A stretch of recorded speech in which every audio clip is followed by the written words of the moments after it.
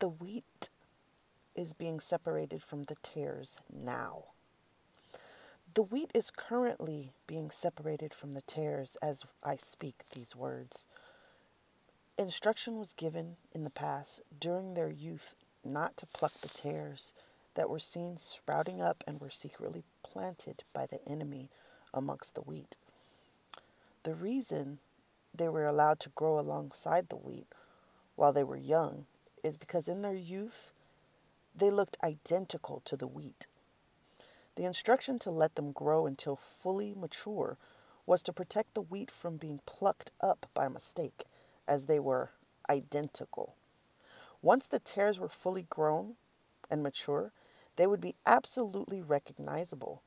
Therefore, they can be plucked up and thrown into the fire and destroyed without mistake. It is now harvest time. The tares are fully grown and are being separated from the wheat. The wheat is being gathered and bundled and stored and protected, while the tares are being separated and uprooted and are being thrown into the fire for destruction.